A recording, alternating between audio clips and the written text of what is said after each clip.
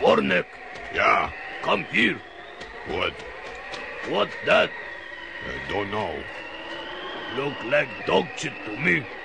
Yeah, looks like dog shit to me too. Pick up. What? Pick up. Oh, Feel like dog shit. yeah, feel like dog shit. Smell. Huh? Smell. Ugh. Smell like dog shit. It smells like dog shit. Taste. Huh? Taste. Tastes like dog shit. Yeah, tastes like dog shit. Good thing we don't step in it. Yeah, good thing.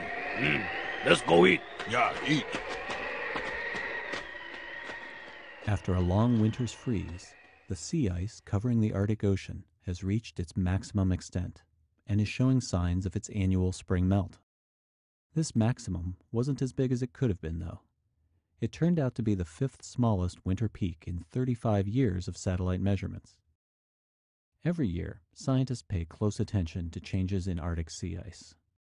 In winter, the frozen ocean surface expands rapidly to cover everywhere from the Hudson Bay to Russia and to the northwest coast of Alaska.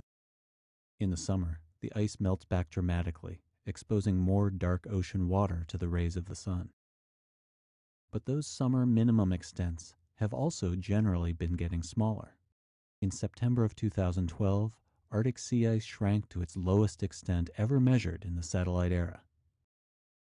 While a thinning ice cap and warm temperatures were likely responsible for most of that melt, a strong Arctic cyclone in August helped break up ice north of the Bering Strait.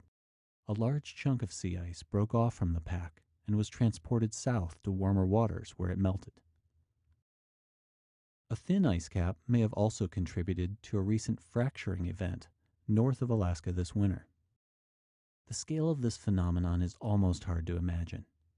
Cracks in the ice hundreds of miles long. Sea ice far from shore is always at the mercy of ocean currents and winds, so fractures in the ice are a regular event. But the impressive scale of the cracks here may be due to the prevalence of the younger, thinner ice that we've seen in recent years.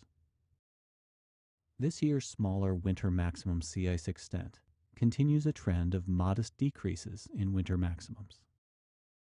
Since the size of the sea ice cap each season is dependent on many factors like temperatures, winds, and ocean currents, it doesn't necessarily mean that this year's smaller maximum sets the stage for another record minimum this summer.